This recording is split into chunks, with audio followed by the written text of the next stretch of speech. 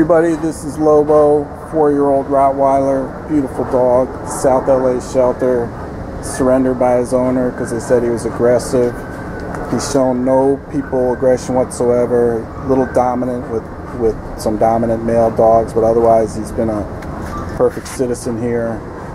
Beautiful dog, just needs a good home, should do fine with female dogs.